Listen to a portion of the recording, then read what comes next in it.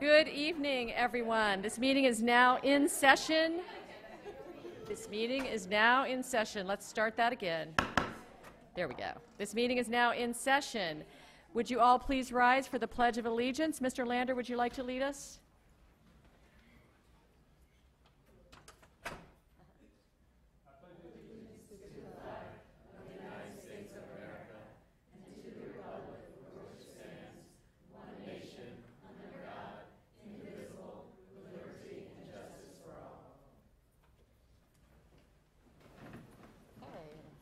See, you all figured out that the next step was to be seated. Thank you. And good evening again, and just to let you all know, Mr. Goldstein is on vacation right now, so he will not be with us. We are at the point of announcements. On August 15th, we will hold a school board retreat from 8:30 a.m. to 2:30 p.m. at Washington Lee School Library. And on August 16th, the board will hold a closed meeting at 4 p.m. in room 101 of the Education Center. Board colleagues, do you have any announcements? And Dr. Murphy, are there any announcements today?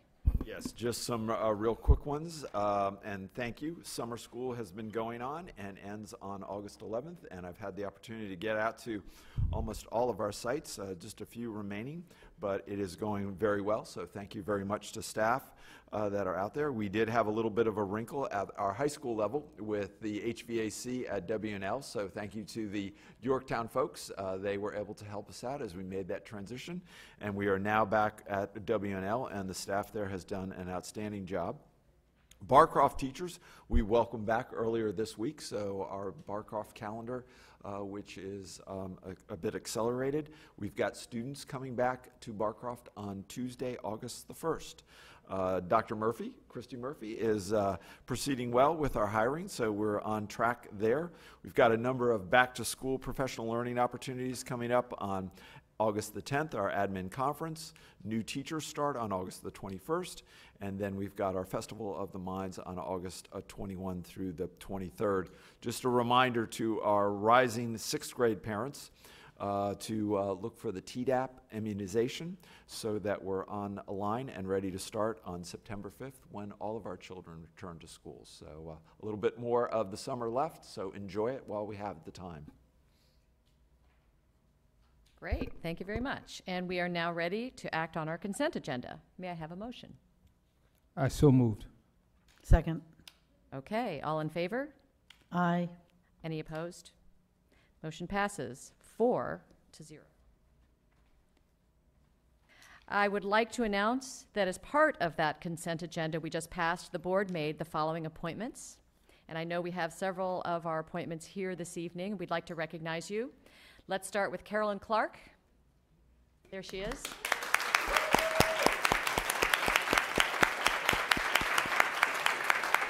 Fabulous, fabulous. Yes, Carolyn Clark has 20 years of experience in education. She has worked as an outreach specialist teacher, school counselor, director of counseling, and assistant principal at the elementary and secondary level. Ms. Clark has a deep passion for creating equity for all students.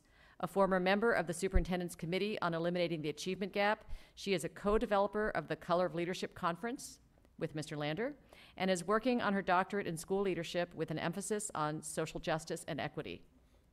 Known for work that emphasizes students' strengths and focuses on involving staff, parents, and the community to support student success, Ms. Clark has demonstrated strong collaborative leadership. She brings experience that will support students and instruction as interim supervisor of minority achievement. Congratulations, Ms. Clark.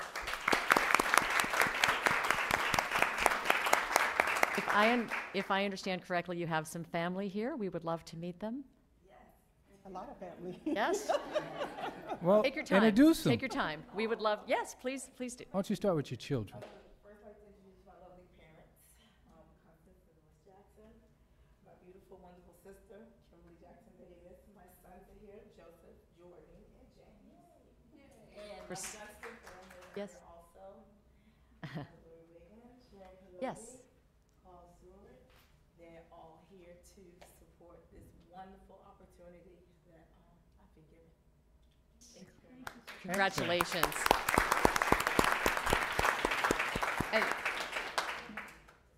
Principal Wiggins from Gunston. As the liaison to Gunston myself, I know that we're experiencing a little loss here, but we want you to know that we will do everything we can to support Gunston as we move forward and fill those big shoes. Dr. Cannon, can Yes. I just, it doesn't do it justice to do it during the summer, so I'm going to bring this back in September. But Dr. Murphy, we have had some significant accomplishments instructionally across all groups at Gunston Middle School. And Dr. Wiggins and her team has been exceptional in reaching students of all different socioeconomic groups, racial and language backgrounds. So I want to congratulate publicly Dr. Wiggins and her team now, but I really would like to celebrate her and her efforts in September, because everyone should know about what we have accomplished at Gunston, because I think it's a wonderful accomplishment. So that is a credit to her team. Mr. Stewart back there, who is also a candidate for a doctoral program down at the College of William and Mary, with soon-to-be Dr.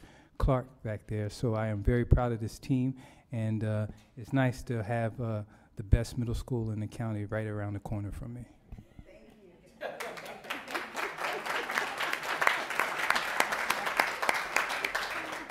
I'm sorry, and I have the best, I see her, because she was getting ready to get on me. I have the best elementary school in the county right around the corner from me also. So I can't forget my Oak Ridge family, the Owls, right?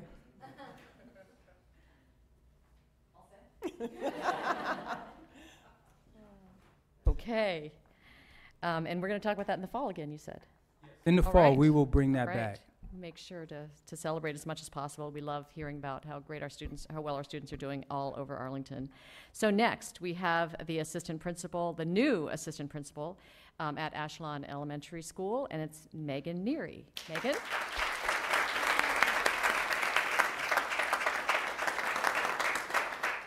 And I see you are here with our new principal of Ashland Elementary School, Brianna McLean, recently appointed. Thank you for coming. Thank you. All right. Megan Neary has 8 years of experience in both special and general education, with a strong understanding of curriculum and an ability. Let me start over that. With a strong understanding of curriculum and an ability to mentor teachers, she has served APS as an instructional lead teacher and special education lead teacher. Ms. Neary is a charismatic, creative leader who thinks outside the box. She is conscientious in delivering curriculum to all learners and consistently implements best practices to improve learning for all students. Focusing on the whole child, she demonstrates a strong belief in children, and her understanding of students' strengths and weaknesses allows her to build students' confidence and skills.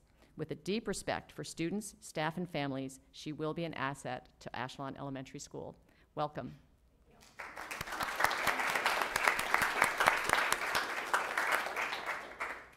And next, we have the incoming assistant principal at Carlin Springs Elementary School, Melinda Phillips.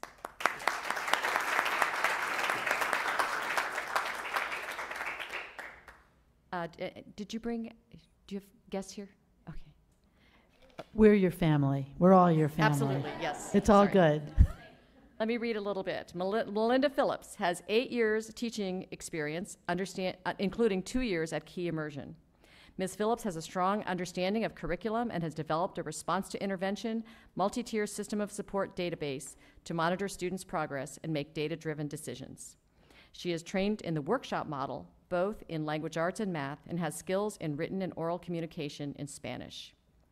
Ms. Phillips has worked as a teacher and instructional lead teacher who listens attentively, communicates clearly, and builds positive relationships, ensuring that classroom instruction is culturally responsive and student backgrounds are valued. Thank you so much and welcome. I do want to also thank Eileen Delaney. Eileen, if you wouldn't mind standing, Eileen is our new principal at Carlin Springs. We appointed her at the last meeting, but thank you for coming out as well.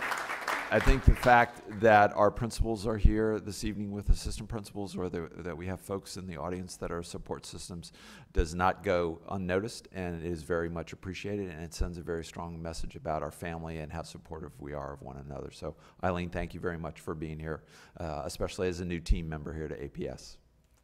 Absolutely, yes. Thank you so much. And speaking of which, we're going on to the incoming assistant principal at Oak Ridge Elementary School. We have Ines Al-Majid.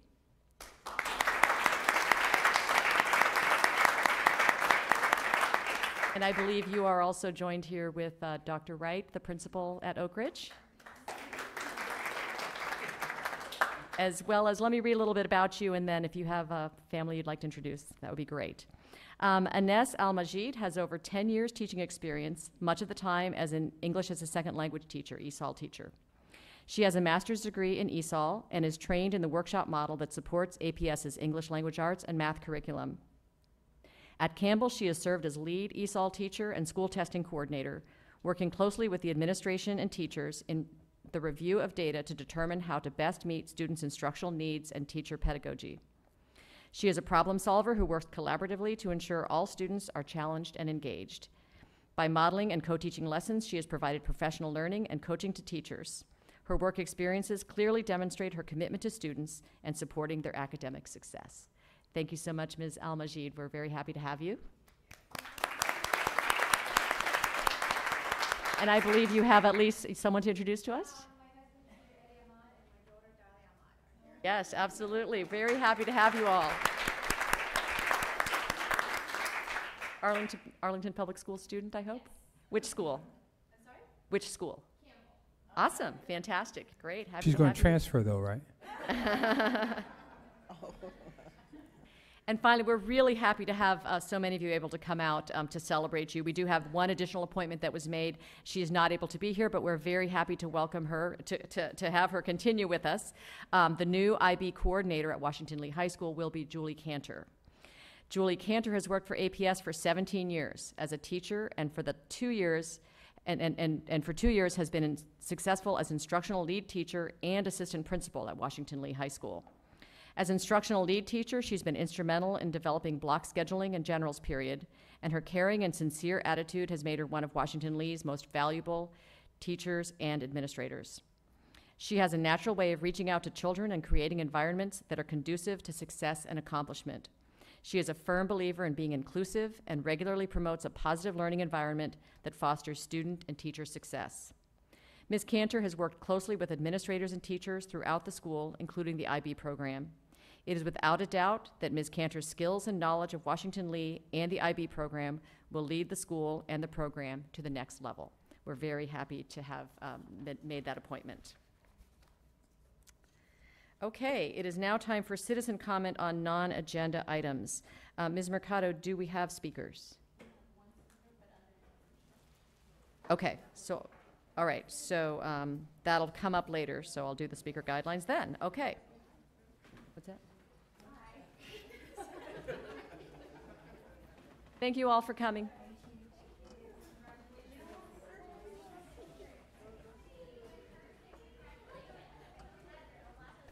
There they all went. Okay, we are now ready for our information items. Our first item is on the purchase of property on North Culpeper Street. Dr. Murphy, would you like to introduce this item? Yes, I will do so very briefly, but also give a little bit of a rationale. From time to time, we watch very closely the real estate market of surrounding our schools, because if properties become available based on how some of our schools have access to and from the school, we look at those as opportunities either for emergency vehicles to come and go, or service vehicles to facilitate just the general operation of the school. That is what this particular item is about. It's in relationship to Glebe Elementary School, and I'm going to turn it over to Mr. Chadwick to give you a little bit more background, but that's the rationale and why we're bringing forward this to the board. Thank you, Dr. Murphy. And we've asked Ms. Peterson to join us because we've done this together. Just like we did the lease for Sequoia, it's a joint effort, and we've collaborated on it. And even though, you know, we're purchasing property, it's kind of, I think it's setting an example that we can do that, and we're very pleased that this makes sense for us. So the situation at Glebe is that there is actually no real vehicular access to the site other than through the Capital Life Church property via an easement. We became aware that this property was on the market in June, in working with, in our collaboration with the County Real Estate Bureau, and actually the chairman of the FAC, Greg Greeley, also found it for us. The purchase of this property would permit us to have access for emergency vehicles, as Dr. Murphy mentioned, to and from the APS property. Culpeper Street is fairly narrow, so it would not work as a main entrance to the school, and it's also on the other side of the field, but it does allow us that emergency access and a pedestrian access as well directly from the street. Real Estate Bureau worked with us very closely on this, and in fact did most of the hard work, and we agreed a purchase price of $525,000 with the owner. The site is, let me see if I can get this in the right place. Where is it? Okay, got it, thank you. So this is the site here. It's just one single residential property. Site's kind of around the wrong way. It's long and narrow. We will be demolishing the property, making a curb cut and having a small area of grass paved for emergency vehicles to stand on. And it will allow a direct pedestrian path here rather than this one that goes between two hedges. Capital Life property is the one on Glebe Road. I've lost my... Oh, thank you. Anyway, it's on Glebe Road. There's one other little pedestrian access off the road to the north. Under school board policy, approval is required by the school board of the purchase. And the recommendation is that you authorize the chair to execute the contract as approved as to form that is actually here now, and authorize the superintendent or myself to sign related documents in connection with closing on the purchase. Leslie? We're also recommending that the funding for the purchase be taken from the capital reserve. The purchase price is $525,000, plus there will be some additional closing costs associated with that purchase, as well as the site improvement costs related to demoing the house and putting in that curb cut that we don't expect to exceed an additional $50,000, so for a total of about $575 max. Thank you. Okay, thank you very much. Ms. Mercado, do we have speakers on this item? Yes, we have one speaker, Mr. Eric Opp. Okay. Let me begin by reading the guidelines. Sure. The school board welcomes public comment. Generally, school board members do not respond to comments during the meetings. Speakers must submit a speaker slip to the clerk before the agenda item they wish to speak on is called. Each speaker may speak for up to 3 minutes. There is a timer to help you keep track of your time, and speakers should conclude the remarks when the buzzer sounds. All comments should address a matter related to Arlington Public Schools. Speakers should be courteous and address their comments to the entire school board. Speakers are called in the order in which they sign up. If you have written comments, please give them to the clerk. And I would say we would ask audience to refrain from applauding, but since there are so few people here, I'm not sure that's going to be an issue this evening. Let's begin with our speakers. Speaker. So before I begin my remarks, I want to put them in context. I've been an off and on county resident for 55 years, a permanent resident for 30 years. My son is a product of the Arlington County Public Schools. And unlike my more fortunate neighbors, my property taxes have gone up literally 7% per annum over the 22 years that I've lived in my house. So as you can imagine, I'm somewhat sensitive to county expenditures, and when I saw this on the agenda, I did want to comment.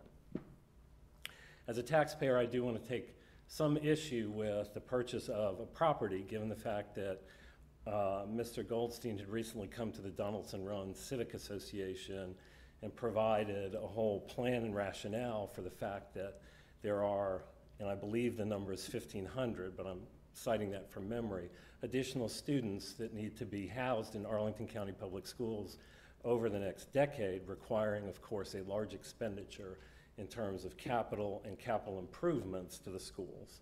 So my objections to this transaction are threefold. First, I realized that $525,000 or $575,000 may be a very small amount in the grand scheme of things, but I took a walk down the property this morning, and if you think about $525,000 and then paving, by the time you're done, you're probably well over the $575,000 cost more into many more hundreds of thousands of dollars by the time the project is complete. And from my perspective, given what needs to be expended in the schools in the future, there are better uses for this money than buying another access to Glebe Elementary. Second, the last sale of the property was recorded in January, and in January an investor bought it for $400,000. Now I would love to make a 30% return on my investment over 4 months, so I think in some ways the price of $525,000, while realistic to the market, is excessive for the property given the fact that an investor has bought it. And finally, if the property is paved and paved to the parking lot, you've lost a lot of landscaping, you've gone through a soccer field, and you've paved over a very large storm sewer, which of course will run a whole lot of money to fix. And so I think it in the best interest of the county and the taxpayers not to enter into this transaction. And I hope the school board does not approve the transaction. Thank you. Thank you. Board colleagues, do you have questions or comments? Oh, for staff. Sure, John, Mr. Chadwick, I'd like to just inquire. My understanding is that this will, the $50,000 will cover the cost of the demolition of the building as well as putting in the base upon which the fire trucks can drive only in an emergency purpose, and there's no plan to pave that area or any of the play area, right? That is correct. The only paving we will be putting is permeable paving, the type that grass grows through. The curb side, in the curb area, yes. yeah. Additional questions, comments? Okay, thank you to our commenters. Thank you to Mr. Chadwick, Ms. Peterson for your presentations. This is slated for board action at our August school board meeting. Okay. The next item, we will hear about a parking license agreement for Fleet Elementary School. Dr. Murphy? Mr. Chadwick, I'm going to come back to you for this as we move forward with the construction of Fleet Elementary. Yes. As you know, Fleet Elementary is being constructed on a parking lot. And so the parking will be not available during construction for teachers and users of the school. So as was foreseen in our budget for the project and the numbers we put together, we will be leasing some parking spaces for staff. We brought to you a church, Capital Life Church, for the same thing about, I think at the last board meeting. This is with Faith Lutheran Church, which is if you're looking at the bridge from the Jefferson side, it's the church on the left, to lease another 10 spaces, and we will be bringing another lease to you for the remaining spaces that we need later this summer. Total cost for that will be $8,000 paid over 20 months. And as I mentioned, it's incorporated into the budget and an anticipated expense as part of the project. So the recommendation is the chair be authorized to execute the parking license agreement. And of course, it's been reviewed and approved by APS Legal Counsel. Okay, Ms. Mercado, any speakers? Okay, board colleagues, any questions or comments? Ms. The Van only Dorn? question I have is just a reminder that when we get to winter months, that the path between that bridge and the school is going to have to be maintained for safety purposes. It's not, and the Yes. bridge is very, very slippery. So Yeah. just to think ahead to that. And just for clarification purposes, this will be our second lease for leasing parking spaces for the new Yes. school? Yes. Okay, And we'll be bringing one more to you that's in the works. okay. And how many more spaces do we need to obtain? Are we on track? The for that? next one will be for 100 spaces and more, actually. Okay, We need 60 of those for staff. The Okay. rest will be for construction workers. great, wonderful, thank you. Can I just add on that my understanding is we're also using the eastern parking lot at Jefferson for staff parking. and it's being restriped. That's, I think I've noticed that. No, we are not We are using not. that That's- parking lot. Parks and Recreation has not been able to make that available to us. The one at the far end, yes. The one, I'm sorry, I'm misreading you. I meant The one where the houses used to be, yes, we can use that one. that's so We'll that, use it. because it's striped and says that now, and I Yes. think it looks Yes. like that's a very generous, Yes. that's a shorter walk, but also, I'll note that that's also a sidewalk that we would consistently get complaints Yes. about it not being shoveled in time for kids to walk Yes. on. So now that we'll be asking staff to walk on it and kids, Yes.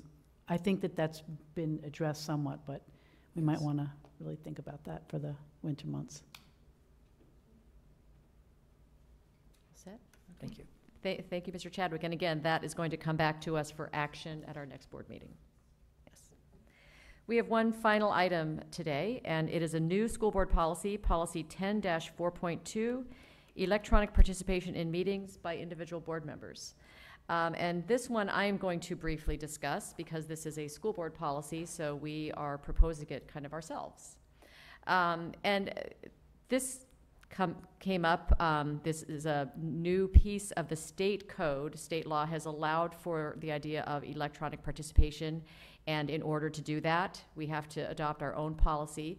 It does come up from time to time that board members, for a variety of very legitimate reasons, cannot be at a meeting in person, and so we thought it would be helpful if we went ahead and adopted this policy. It is very much prescribed by state code, so there's nothing creative we have done in the policy. And this policy, draft proposed policy, is posted on board docs for the public to review. But the highlights are simply that if a board member cannot attend a meeting due to a personal matter, or a temporary or permanent disability or medical condition, they can make the request to participate electronically, and they are limited, we are all limited to doing this twice a year. So this is not something that you can become a regularly remote board member. The procedure is that you make the request at least a day before, on or the day of the meeting. The chair approves the request in accordance with the policy. If denied, the board member may appeal to the entire board. The minutes shall include all the information required by the code. A quorum must be physically present at the meeting, and comments made through the electronic transmission must be audible to all in attendance. And again, there are other details, all very directly derived from state code, that are in this proposed policy. That is the very brief summary, and board colleagues, if you have comments you'd like to make or questions, that I'll do my best to answer. Does the county board not already have a similar policy in practice? Yes, they do. That is a good question. Yes, they do. I believe they do. Okay. I'm asking a rhetorical question. They do. We're a bit behind. Other school boards do this, and it's one that we keep saying we're going to get to, but we're finally getting to it because we really had to get to it. So thank you for doing this. Anyone else? Okay. And again, we're open for comments, and we will be taking this up for action at our August board meeting, which is on August 17th. Board colleagues, is there any new business? Okay, seeing none, the board will now reconvene in closed session.